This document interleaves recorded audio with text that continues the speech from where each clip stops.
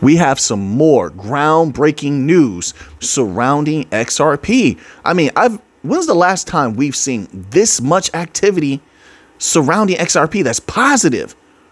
First, you had, just as an example, you had the UAE activity, United Arab Emirates activity. Then we got the announcement about Thailand. The Thailand government wants Ripple to build some XRPL-based systems. I mean, it's just one thing after another. Now you have this. Ripple CEO spotlights XRP's groundbreaking milestone. What is the groundbreaking milestone? Why is all of this happening now? That's always the question. Why is there a big push? Interesting.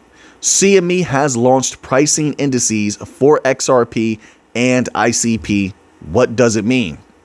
It just happens that all of this activity is occurring right when we're about to reach the end of the case. I'm talking about the complete end of the case. You believe in coincidences?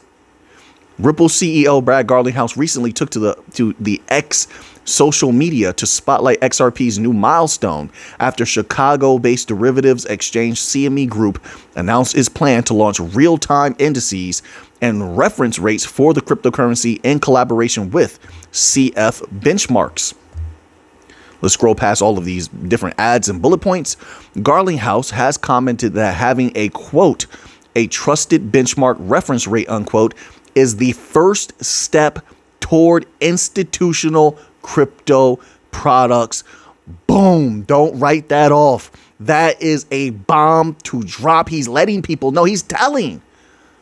Are the people not hearing they're not seeing what's coming? Listen, to each his own. Maybe you see something different than what I see. Maybe you disagree with my viewpoint. It's perfectly fine. But what I'm seeing, he said it's the first step. And this is what I've been saying. A lot of experts have said we're in the nascent phase. I concur. We're just getting to where we want to be. These technologies like Ripple, whatever else is built on XRPL by Volante, SPI, these are for institutions. So how could they have thrived? How could they have done what they're supposed to do if the institutions couldn't use them? But wait, now that we're at the gate and the gate is about to be flung open and the institutions can go wild using these products at some point in the near future. That's where it looks like it's going.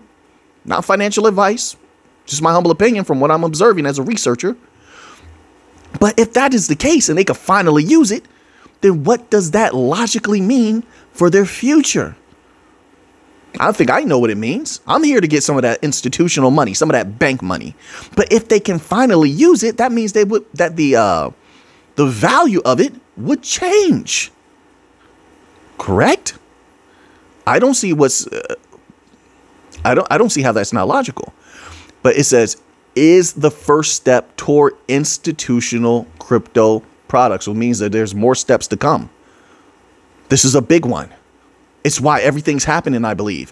When that court case is over, I'm starting to believe more and more because of all this activity. Like I said, UAE, they got the green light over in the MENA region. Thailand government comes out, say, hey, we want some XRPL based systems. There's so many different things happening. Then it continues. Quote, the market has spoken, unquote. The Ripple boss added, the market has spoken. Look how powerfully he's speaking. We're getting close to a moment. And someone out there, I know someone will say, oh, man, he's supposed to speak like that. He's the CEO. Yeah, the CEO said before he was damn near in tears at one point. And you could see in his interviews at the time where everything was really happening with the court case first popping off, he wasn't a happy camper. There wasn't a lot of positivity going on. They weren't sure about the future. Although winners tend to still move forward anyway, and they did. So the way he sounded then versus the way he sounds now, completely different. And it's not because he's the CEO, obviously, or he would have sounded the same no matter what. No, he sounds different now because we are approaching a moment. Obviously, there's a catalyst. There's a cause for every effect, and for every cause, there is a B cause. The addition of XRP shows that there is a demand for a reliable price feed among institutional investors. How many banks let me not say banks. How many partnerships do you think Ripple's keeping in secret? That's a real question.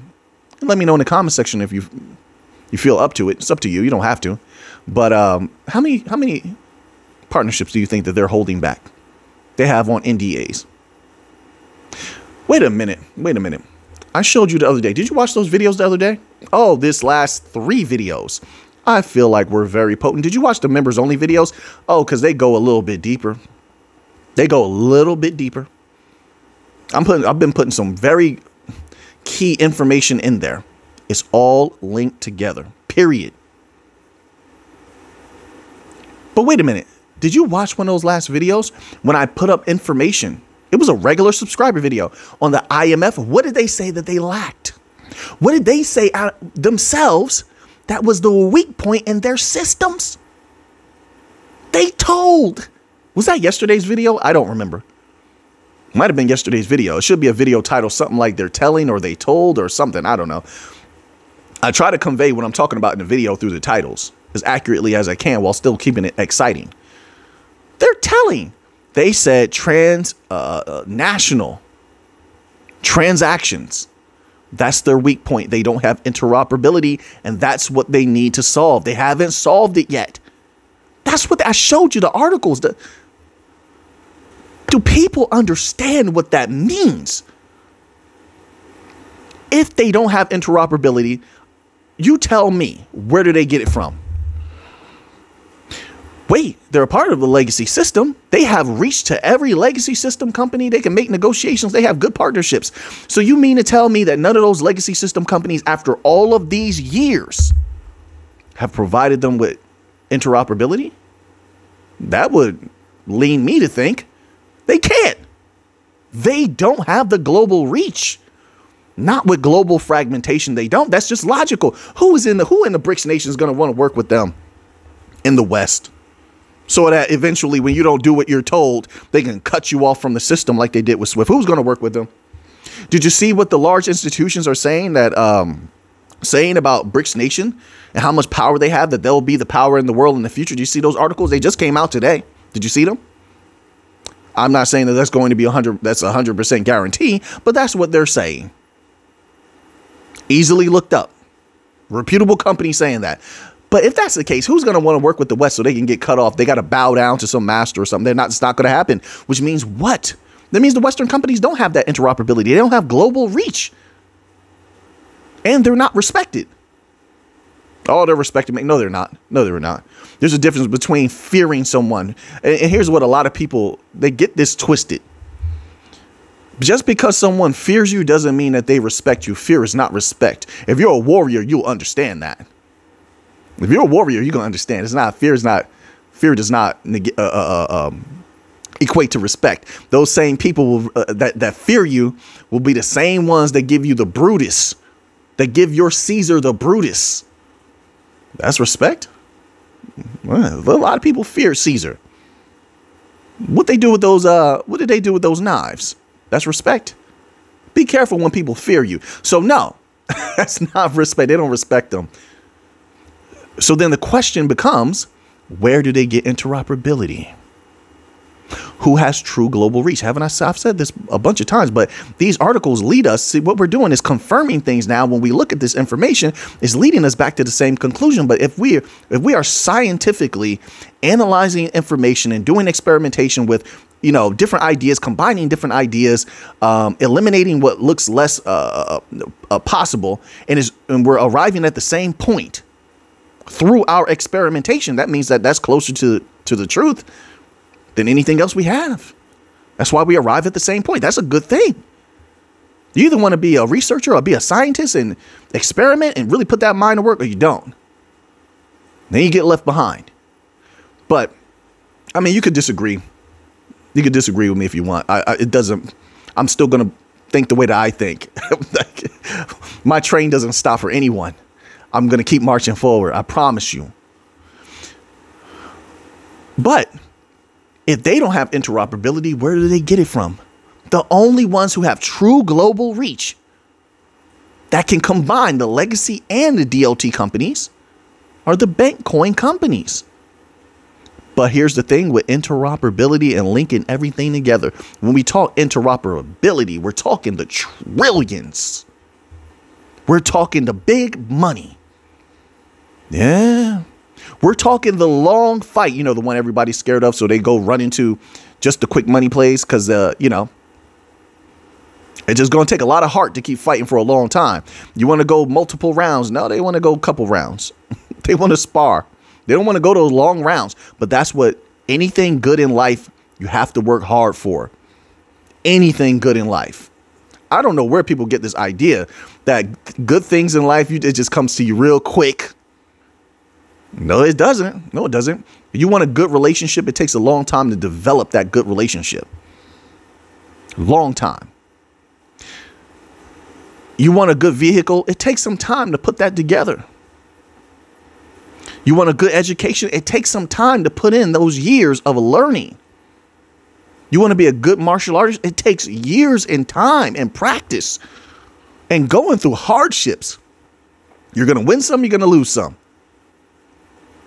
And pushing through that to your better self. Everything that is good takes time. It doesn't come quick. Simple as that. Things that tend to happen and occur quickly do not have substance enough to be long lasting. And that's why they're fleeting. They go away quickly. You got a quick relationship. You meet somebody, you hook up real quick. Boom, then it's done. You didn't learn about them enough. You didn't know their background. You don't know their mentality. You just saw the physical and went for it. I'm just giving examples. Your car thrown together real quick and cheap. Yeah, it's going to break down real quick. Like anything that happens that quickly, that fast, is not long lasting. Good things take time. This bank coin game has been simmering for a little bit. Making lots of progress. That big trophy. I look at it like that. I do. It's right there. Something's coming and we're observing it, but we're pushing forward. We're playing the chess game. And so now you have something like this. This is apart from XRP, CME Group also launched these products for internet computer. The real-time indices will be updated every second based on order book activity on such major digital asset trading platforms as Coinbase, Bitstamp, and Kraken. Let me ask you a question. When it comes to United States, they're saying, well, hey, man, we may not need a CBDC. We may not need a digital asset to represent United States. That's interesting. The banks that control the United States, they run everything. Are they private? Let me ask you a question. Listen, you know what? I'm not even going to go there. Just look at how everything starts. Look at how the Federal Reserve started. Look at how the IMF started. I did a video on this long ago. Check that date. Long ago. Look how the Federal Reserve began. Look how the IMF began. Look at how Ripple began. Look at how SDRs began. Look at the idea behind it. I covered this long ago in the beginning of the channel. Check the date on it. When you see that video, check that date on there. I put the documents up, everything. This is why I was doing hardcore research when people actually like that. People don't like hardcore research that much anymore. Not in mass, they don't. I'm telling you by the numbers. I'm telling you by the numbers. I remember there was one point I was doing very heavy researched videos, one after another, after another, after another. And the numbers just kept going down and down and down and down. That people didn't want that hardcore research anymore. They didn't like it. At one point, they did like it. They didn't like it anymore in mass. Those videos are still there. The numbers showed me a lot. The analytics showed me a lot. So you have to evolve. You have to advance. You have to change things up if you want to be successful at something. It's like if I'm going for a double leg and that's not working, maybe I'll go for a single. Maybe I go for a duck under. My jab is not working. Maybe I use a double jab. You have to switch it up. You have to adapt.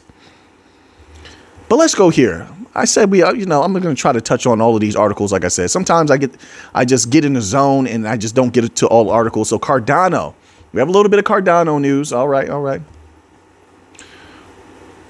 And it says this: Cardano's ADA is finally starting to climb.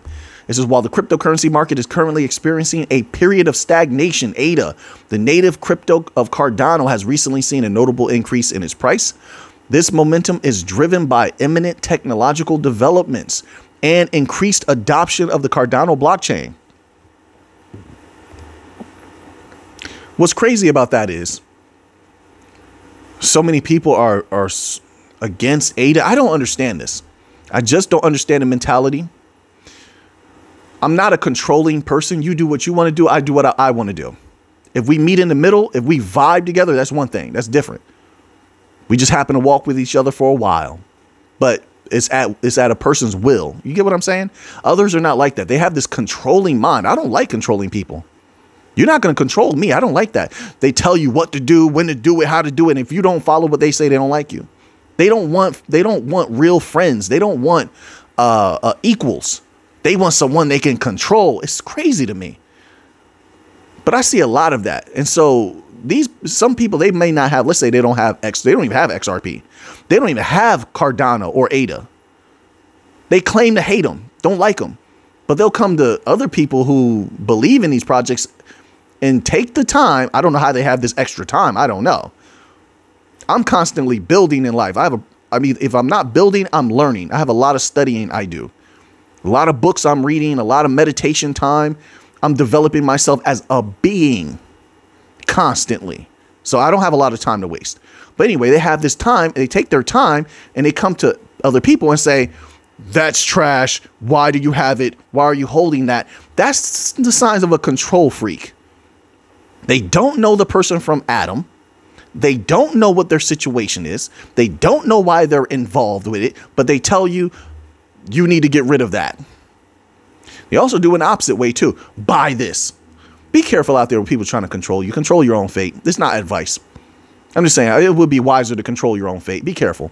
There's a lot of people who are just controlling out there. They don't care if you succeed or you fail. If you get destroyed, it's on you. They're going to leave you. They're just going to leave you there. Be careful with that. I mean, like, once again, not advice. I'm just saying. I see a lot of that. And as an older person, I hate to see people get crushed by controlling people who take no responsibility for what's left in their wake. And I just think about that when it comes to Cardano. So many people they down Cardano. But when I'm looking at it as a researcher, and I'll say also, I have 0 Cardano. I probably will never buy Cardano again. You know, it's just not, I have what I need right now. I have the bank coins. I have a few other things. I have what I need, I feel. And I already had Cardano before. In the last bull run, it popped off. Boom. I sold it, took my profit. It was very nice. I'm done. But still looking at it here, and I say to myself, it looked pretty bullish. I can't deny it. You know, I can't deny it. It looks bullish. Just my humble opinion. They're doing a lot of good things. Charles Hoskinson, people may not like him as a person, but his mind, his vision is solid. And this is what they're telling you here. The native crypto of Cardano blockchain recently saw its price increase to 38 cents, according to CoinMarketCap data, following the announcement of the CIP 1694 update. This update, expected by the end of July, will introduce significant improvements, including increased speed, improved efficiency, and decentralized governance on the network. Charles Hoskinson, founder of Cardano, emphasized that all the elements of CIP 1694 have been finalized, marking a significant step towards a fully decentralized blockchain. Yeah, he wants extreme decentralization. Let's move on here. Let's move on here to, we're going to skip a couple of articles so I can get into Bitcoin and the gold news like I told you I would. I have 2 Bitcoin articles here. Let's do this. This one is more positive. So let's do this one here about JPMorgan. I referenced it. And I don't know, I've shot this video here like at least 10 times to get it right. This is the part that people will never see. You do all the research and stuff. You shoot these videos. You got to edit them up. The time spent. So, I don't know. I don't know. I hope people understand how much work some researchers and video creators put into this stuff. We put a lot into it. Some of us. So now, this article is titled, "Why JPMorgan Sees a Bitcoin Rebound in August." I would love for that to happen. I want it to happen. I want to have some more fun. It's more fun because you know what? It's sad. It's sad in my opinion, but the people get more positive when that money is going up. they get more pessimistic and angry and sad when it goes down, and they just maintain that energy. Now, some of you might say, Mick, that makes sense. The money's going down. They would be upset. Listen, I've been through extreme hard times, especially in my youth. I'm telling you. And what we used to do when things were harder, we showed each other more love when things got hard. That's how we made it through. We showed each other more love. We came together. We supported each other. We gave each other positive energies, and we made it through. So I'm of a different mind state. When things get bad, why would you then? You're putting out bad energies. You're saying bad stuff to others. Trust me, I know, because I see it in the comment section. Why? I said, no. So that's why I said what I said. Anyway, so I would love for this to happen so that good energy can come back. It says here, first bullet point, JPMorgan sees a Bitcoin rebound in August. Second bullet point, liquidations from Mt. Gox, the German government, and Gemini creditors will subside soon. I've been saying that. Didn't I tell people that? It's coming, and I can't wait. The investment bank said. Third bullet point, JPMorgan estimated that the crypto sector has seen only $8 billion in inflows this year so far. So there's a lot more to go, or a lot more that can happen. Bitcoin is down 20% in the last 30 days, but financial giant JPMorgan doesn't expect the slump to last long. Quote, we continue to look for a crypto market rebound from August onwards, unquote. JPMorgan analysts said in their latest flows and liquidity report released on Wednesday. The group of analysts led by managing director Nicholas, my apologies, I'm just going to say Nicholas P. This individual's last name is very, very long. I'm not even going to attempt, so I don't mangle it, right? But this individual said, blamed Bitcoin's performance on heavy selling from Gemini creditors and the German government, as well as fears stemming from the Mt. Gox creditors receiving their own repayment soon. So we went over all that. We've been talking about that for quite some time. Now I see others confirming what I said, but I showed you the articles. I gave you my opinion. And so, yeah, so there you have it. When those negative catalysts go away, the positive catalysts have remained, which to me says that the price should theoretically go back up. Now, financial advice. So now moving on here, we're going to end off here with this last Bitcoin article because I messed up the gold article. I have the wrong gold article. My apologies, everyone. But we have this article here. It's titled German Government Bitcoin Wallet Drops to 5,800 BTC After Major Sale. Thank goodness. It's almost over. One of the negative catalysts is almost out there, and then maybe we get back to the bull run. It begins here. The German government has resumed selling its Bitcoin holdings on July the 12th. The move follows a return of some previously transferred Bitcoin to the government's Bitcoin wallet. According to Arkham blockchain data, the German government executed multiple transactions, transferring over a total of 3,200 Bitcoin across various platforms. Recent transfers were sent to Bitstamp, Kraken, and Coinbase, which received 400 BTC each. Additionally, 1,000 BTC and 500 BTC were sent to two unknown addresses. Meanwhile, crypto analyst Michael Vanderpop shared a post on X speculating that the remaining Bitcoin worth approximately $300 million will likely be sold on July the 12th. So now that you have that information, what are you going to do with it? I know what I'm going to do with it. So until next time, everybody, let's get to the money.